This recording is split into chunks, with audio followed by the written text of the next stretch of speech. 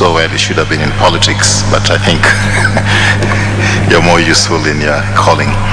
I'd like to acknowledge the presence of former Minister for Education, our senior Professor Ongeri, and I also like to acknowledge, if I didn't by any chance, Senior Fred Gumo, former Member of Parliament for this area. It's now my privilege to invite my former colleague, CS Farida Karoney, to give a tribute on behalf of all the former colleagues of Professor Magoha. Thank you.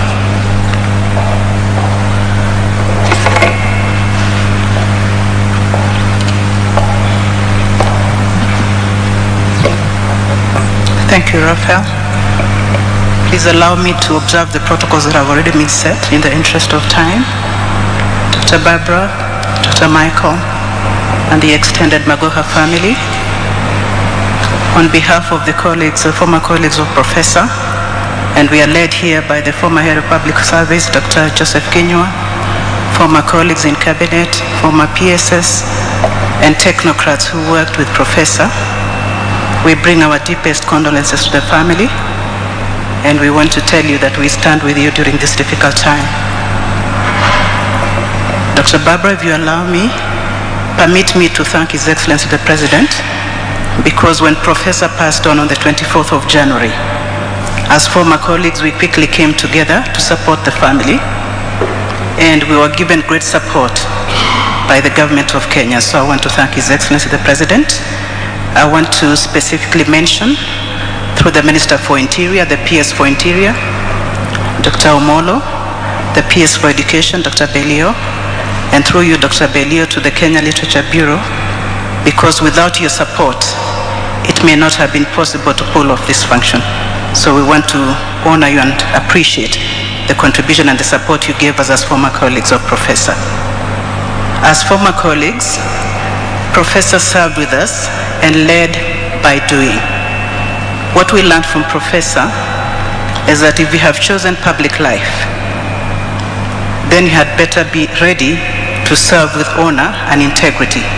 And I think all of you who have spoken about how Professor always tried or endeavored to be a dignified man, to lead with honor and to lead with integrity. The other thing that he taught us is to always be dependable and trustworthy. And as former colleagues, Dr. Barbara, I hope you have found us trustworthy and dependable, because that is what Professor would have expected us to do. During the meetings of the committee, and I think our colleague Raf will say that, we always were saying, if Prof was here, he would have thought we were jokers if we behaved this way. So can we get a little bit more serious? So Prof was, it is true, people thought he never smiled. But in our chit-chats while we were waiting for cabinet or waiting for meetings, he was always a very humorous person, he was very kind, and he was a very, very loyal friend. Speaking from personal experience, I lost my father in 2020 October, and a year later I lost my sister. On both occasions, he traveled all the way to Nandi to come and support my family. So that is the person that Professor Magoha was. He was very loyal, very dependable. So as we mourn him, if he leaves anything behind, those of us in public service, if you can just be what he was, this country will change like you can't believe it. The other thing, apart from the integrity, the efficiency and effectiveness that Nick spoke about, this is a man that you could not fault. He would be very rough on you, by the way. Once he lost his title, and I thought he was going to beat me up. You know, he was a very heavily built man. Then he came and told me, Farida, how can I lose my title and you're the Minister for Lands? Because we were very good friends. I asked him, Prof, can you calm down? What do you mean you lost your title? Then he said that he had gone to City Hall and found that somebody had changed his title into his name. So I told him, relax. The custodian of title to land is the national government. And for as long as I'm here, your land will not be lost. So I actually got his file, kept it in my office, and made sure that it was digitized.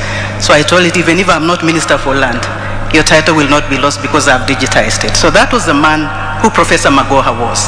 He would not have allowed you to be mediocre in the things that you did, or to take things lightly. He used to say that public service is a calling, and indeed it is. So when you're in public service, he would say, don't worry about resting. There will be plenty of time to rest in the grave. So he was always on his feet. I'm sure you saw him. He went to almost every school in Kenya. I don't remember a school that Professor didn't go to. There's a photo that I had wished that we had used. Him coming out of a very tiny manyata. And you know, he's a very built man, so he had to like squeeze himself into the door of the manyata. That was Professor Magoha. He served by doing. He led by example. He did everything in his power to make sure that our country was a better place because of the service that he offered.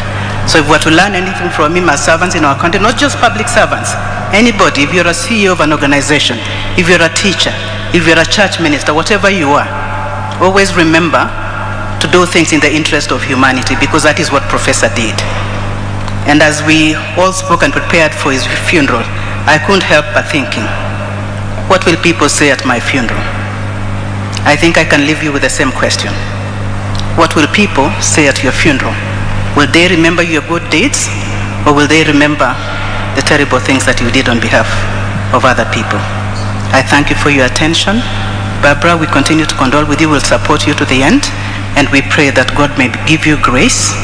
For Professor, we pray that God may be pleased with him and rest his soul in paradise. I thank you very much for your attention.